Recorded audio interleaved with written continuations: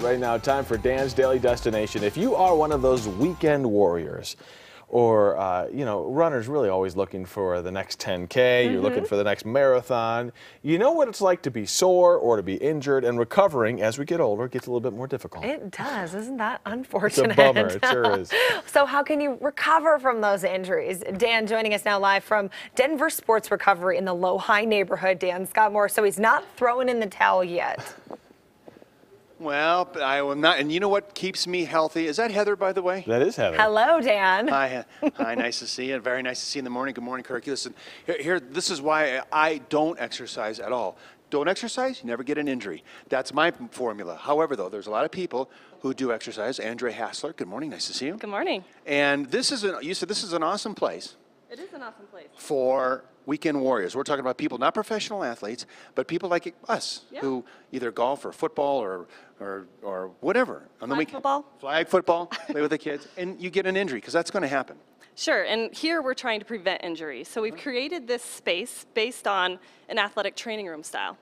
So coming here will help prevent injury. We have a lot of different modalities here, hot tub, cold tub.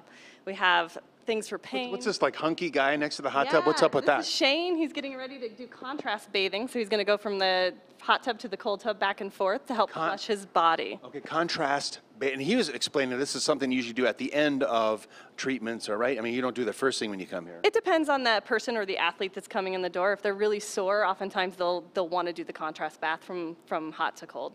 All Shane needs right now is like a glass of champagne and a blonde. To sip some bubbly. Yeah, sip some bubbly. Now, he's going to sit there for a while, or is he supposed to jump in the other one? No, he is going to go back and forth, so he'll probably sit there for about a minute and then go into the cold tub for a minute. So one's hot, one's cold. One's hot, so the hot tub's about 105 and the cold tub's about 53 degrees. Okay, Andrea, in addition to that, what are some other things that people can do here? You said prevention's the key. Prevention is the key. So we teach you how to recover your body from whatever sport it is you're doing.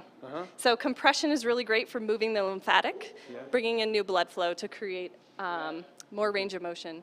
All right, so that's an interesting suit. Maybe we'll. This is. Normatec is a really great system. All right, for information, where do people need to go, Andrea? DenverSportsRecovery.com. DenverSportsRecovery.com. That's this place. That is this And one. that's you. That is me. And that's me. And you. All right.